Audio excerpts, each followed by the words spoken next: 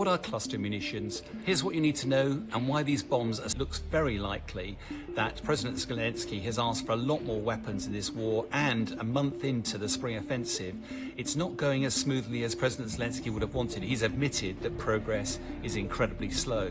The American aid, which is HIMARS rockets, will provide strength in depth for the Ukrainian offense, but they're incredibly expensive and in short supply.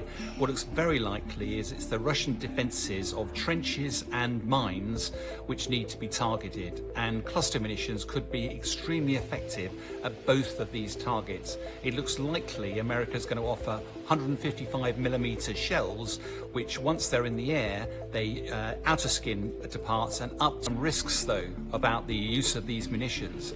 Well, President Zelensky has got a difficult choice to make.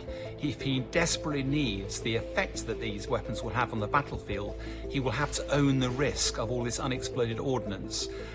However, what looks very likely is that these weapons will only be used on Ukraine soil, and probably in an area that's heavily mined by the Russians already.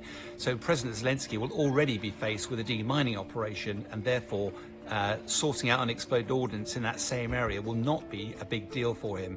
But there is no doubt that there is a balance to be struck here between the effectiveness of these weapons and the liability long-term. Because many of the little bomblets that these cluster munitions detonate, they actually fail to explode when they hit the ground, and that can pose a risk to civilians that is similar to the danger posed by landmines. But the U.S. says that the munitions that they will be providing to the Ukrainians will have a dud rate of lower than 3%, around 2.35%, weapon that is banned by over 100 countries around the world, including key U.S. allies like the UK and Germany.